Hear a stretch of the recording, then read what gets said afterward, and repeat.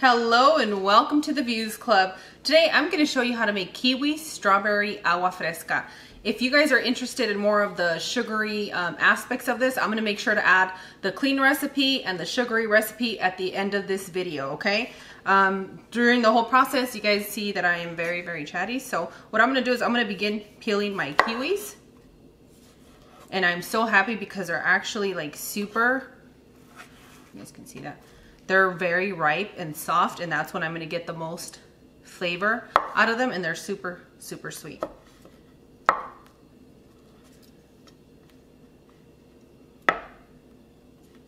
I don't know the perfect way to cut the kiwi, okay? But I just cut the furry peel off. Something like that. Oh, they're so fragrant, but I know that there's a lot of people that have allergies. If you have a kiwi allergy, just keep it out. But thank you for joining me.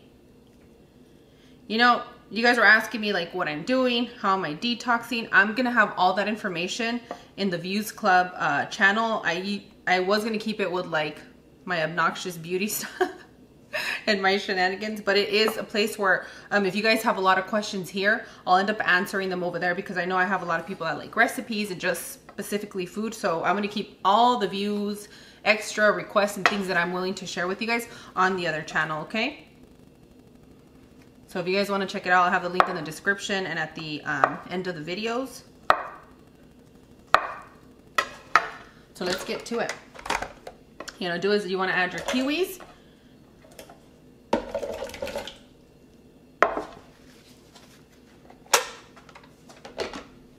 Oh, I'm forgetting something. Okay, so what we're gonna do now, we're gonna blend this for about 3 to 4 minutes. If you have a blender that's not as powerful, you might have to do maybe 6 minutes and go from there. Use a little bit of less fruit with more water to fruit ratio for you. But for me, I think this has been working for this particular blender, between 3 to 4 cups of water, about 1 to 2 cups of fruit, and blend and strain. And you know how we're gonna do this, so let's go ahead and blend this.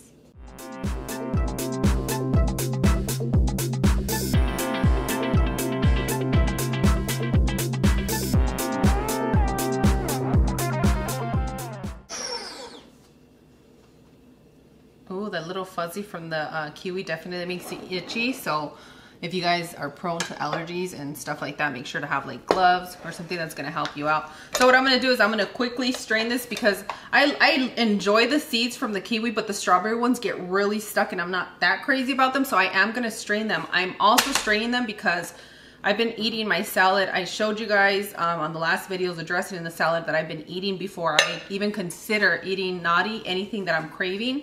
I'll have that, and what's been happening is I'm so full I can't even eat the things that I'm craving. Chicken wings, enchiladas right now. Which I can consume them in moderation and in a healthy way. I'm working on it, guys. I definitely feel with my detox, my legs have been hurting. I don't know why, and I haven't been putting a lot of pressure on them, but they for sure have been hurting a lot more. And you guys want me to go into depth with detox, what I'm currently detoxing. I don't even know how I got to this point, but I'm currently detoxing, right? I'm detoxing from a lot of things in my life. I'm not saying I'm detoxing from like animal products or anything like that. I'm just detoxing from the habits that I built to where I'm eating more not so nutritious food, and trying to incorporate more fruits and veggies in my diet, which is what I really like point blank enjoy. Because growing up, when you're not financially okay, like with your family and stuff, it's difficult to buy certain foods. I mean, my mom was a hardworking lady, so I understand that, and proteins were definitely more expensive, so my mom always bought more fruits and vegetables, and that's kind of what we grew up with, you know, from nopales, verdolagas, affordable things for us. And I'll try to find pictures. I was definitely really thin, like really. I think like when I look back, I'm like, that doesn't look healthy to me. So I like my body now. I'm trying to get healthier for my family. I'll be 40 in a few years, and once you hit that time frame, guys, our bodies change. They don't adapt well if we haven't been treating it well. And I think the past mukbang years, I haven't been as kind to my body as I usually am. And I should know better. I really should, but...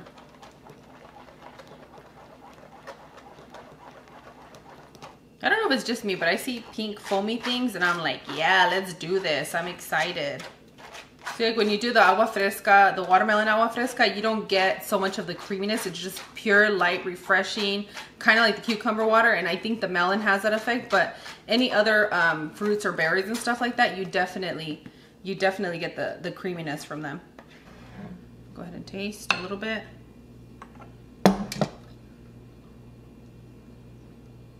I love it.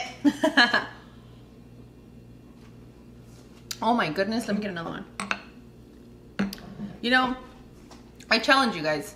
It's the agua fresca challenge. I challenge you guys not to use sugar. Do not use sugar in your agua frescas for at least 8 ounces. We had the Views Club tell us that this sugar was pretty good. I dipped my finger in it. I haven't tried it in my drinks yet, but I really liked the taste of it. I almost liked it better than sugar. I mean, that's kind of crazy, but I really liked it. Another one that I really enjoyed and I used in the past for a sugar substitute is this stevia sweet drops. They have them like in an orange flavor, a toffee flavor for like your coffee when you don't want to add sugars and things like that. And I really enjoy this one, but you're gonna have to find out that if you use a full drop, it'll sweeten up to like a gallon. It's super sweet, so you have to be very light with your hand when you use this one. Those are the sugar options that I have for you guys. So if you guys want to make this super light how I'm gonna have it, go ahead and add these if you need a little bit of sugar to get you through. But honestly, like once you start drinking the freshness and the natural beauty of our fruits, like you're not gonna want anything else. The lemon, if you guys are gonna do lemon or lime, I would say go with lime. Definitely, and if you're gonna start off with half, because the tartness from everything together is so well balanced. I'm gonna be using this recipe a lot this summer for my babies, because it's kind of like those Arctic Freeze from Dairy Queen, those delicious ones.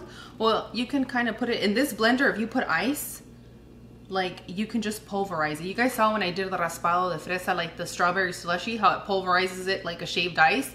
So you can do the shaved ice, put this water, and you can just drink it like that, and it will be great. I'm switching up my agua fresca today between my cucumber, because I've been doing more of the cucumber and the kids been getting more of the fruity ones. And I'll have like a small tasting of it as I'm making it for them. But for the most part, it's been the cucumber salad. And like if I want something sweet, I'll have like a rice cake with an almond, like peanut butter, almond butter. And I've just been keeping it light. I've been keeping full, and like I don't have so much focus on food. I've been keeping busy like with so much of the homeschooling stuff we have and mommy things. But definitely give this one a try. This one is bomb.com. All right, friends, that's how I make my kiwi strawberry agua fresca. This is definitely refreshing. Make sure you stay tuned towards the end if you guys want the sugar version, or if you just want the basic ingredients for this. I want to thank you guys so much for being patient with me as I get to your guys' messages on my Instagram and my Twitter, so that I can continue to post the lovely recipes you guys are making right here at the end of our video.